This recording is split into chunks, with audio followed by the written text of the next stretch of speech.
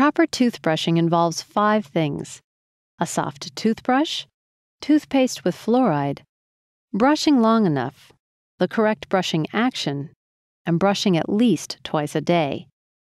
You can use a manual or electric toothbrush. Just make sure it has soft bristles. Soft bristles are kinder to your teeth and gums, and they make it much easier to remove the plaque below the gum line, where gum disease starts. Use a pea-sized amount of toothpaste that contains fluoride. Fluoride strengthens the outer enamel layer of the teeth. It can stop a cavity in its tracks and give you more resistance to future cavities. Make sure your brushing routine lasts long enough to thoroughly remove plaque. We recommend that you brush for at least 2 minutes. To start, center your brush on the gum line and angle the bristles at a 45-degree angle.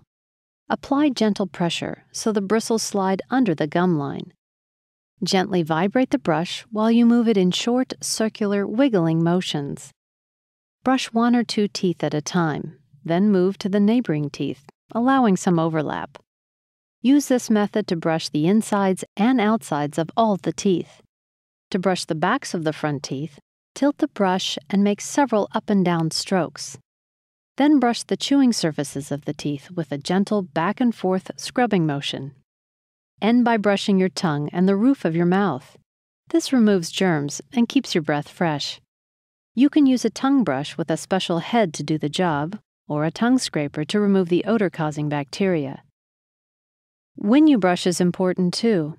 Brushing after breakfast cleans away the morning's food debris, and brushing your teeth before bedtime protects your teeth all night. Follow our advice for better brushing, and you'll enjoy a cleaner, fresher, healthier mouth.